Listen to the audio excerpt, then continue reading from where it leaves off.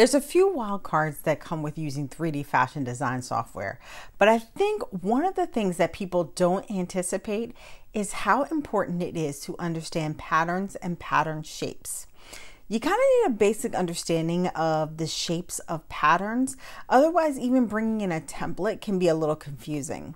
So today's video is a quick intro to what those look like, so it'll be a little easier to manipulate them when you're using the 3D fashion software.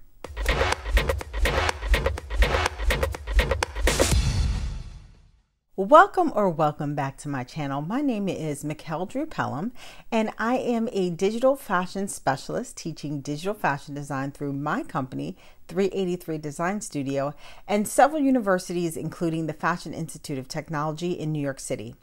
I want to get right into the video today, and I want to start with a bodice pattern because I think that's one of the ones that look the craziest if you're not familiar with what a pattern looks like. Okay, so here is a basic front and back bodice. Not really what you'd expect, right? Starting from the top is the neck drop, the shoulder, armhole, side seam, and bottom hem. And those parts that look like pizza slices, those are darts. Darts are very common in woven garments because they allow you to make things more fitted. Woven fabric doesn't stretch unless it's combined with spandex. And so on its own, if you were trying to create a really fitted garment like a fitted dress or even a tailored shirt or a jacket, you need darts. You ever drape fabric on a mannequin or even on yourself and you kind of pinch out the excess to make it fit more snugly? That's basically what the dart is. Now, every body and every design is different, so the length and width, or what we call the dart uptake, will be different for everyone in every design. So it's totally fine if yours looks a little different than this picture. And then the difference between the front and back bodice is the neck drop. If you notice, the neckline isn't as low, there's no side dart, and the armhole isn't as curvy. The sleeve is also a bit of an unexpected shape, at least the top of it is.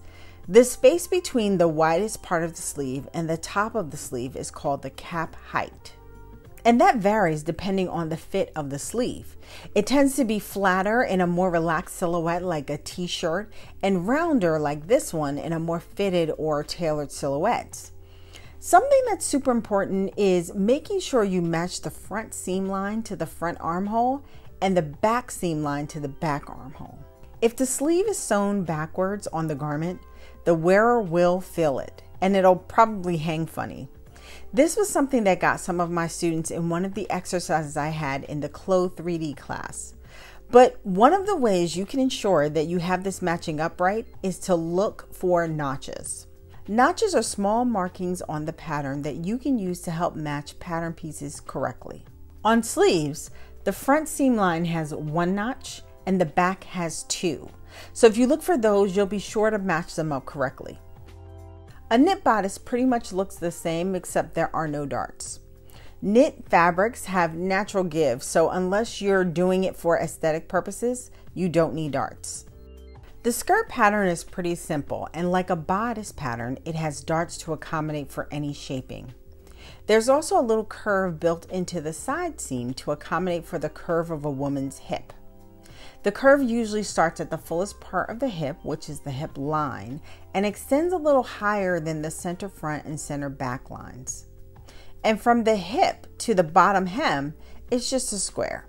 And of course, if you want to add more volume, you can increase the width of the bottom opening and then blend the side seam, or you can create a circle skirt, or you can add pleats or ruffles. You have a lot of options. And for a knit skirt, the shape is pretty much the same minus the darts. Last is the pants pattern. So the woven pant has darts, again for shaping. Those sort of hook shapes are for the crotch, or you might also hear it called the rise. And the length is measured from the top edge or seam of the pant, wherever you want the pant to sit, to the seam where the crotch meets the legs of the pants. The curvy line from the bottom of the rise to the bottom hem is the inseam, and the opposite line is the outseam. The other thing you should know is that most patterns will only have one front and one back. So many times you'll have to cut two opposite pieces, Or in the world of 3D, you create a symmetric pattern. Or one side is created and then it's cut on the fold line, or again in the world of 3D, symmetrically unfolded. The good thing is if you're using a template from Browzwear or the Clo3d program or whichever other 3D program you might be using, it'll already be draped on the avatar so you can see what's what and how the shapes attach to each other or wrap around the body. Where it becomes a little more challenging is when you bring in your own patterns, which you can see a demo of that in this video, or if you're creating a pattern from scratch. But whether you're using a template or your own pattern, it's just helpful in general to at least know what these shapes look like so you can navigate and create more easily in the 3D fashion design program.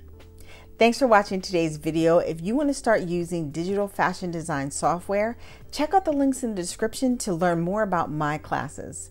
Be sure to like, comment, subscribe, and share this video if you find it helpful. Have a fantastic week, and I'll see you next time.